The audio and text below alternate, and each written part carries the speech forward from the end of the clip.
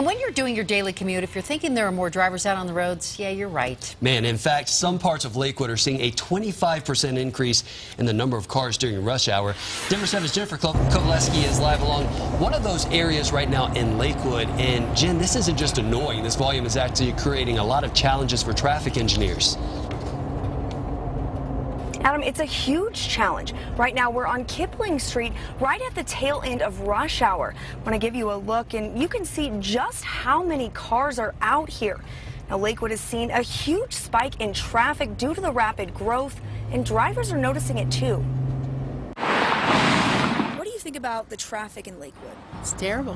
Sometimes it's good, but it seems like anymore 24 hours a day is rush hour. As more and more people move to Colorado, the traffic headaches seem to get worse and worse. Green, does that mean traffic's moving well? Yes. Matt Duncan is Lakewood's principal traffic engineer.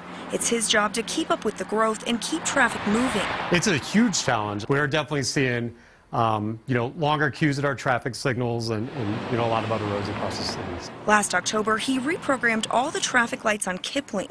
He says they saw improvements for about a month, but then we started seeing standing queues and longer waits at the intersections again. To find out what was causing the congestion, crews went out and recounted the number of cars driving on the street and found a startling figure. To see that much growth in a small amount of time. In October of 2015, 2,100 cars drove northbound on Kipling from 7 to 8 in the morning.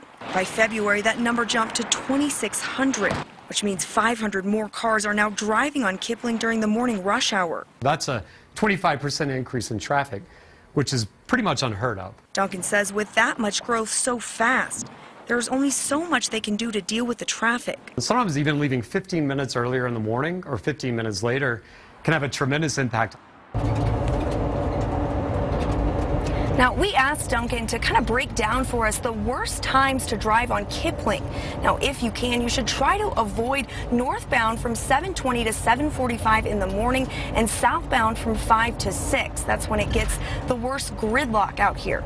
Reporting live in Lakewood tonight, Jennifer Kovaleski, Denver 7.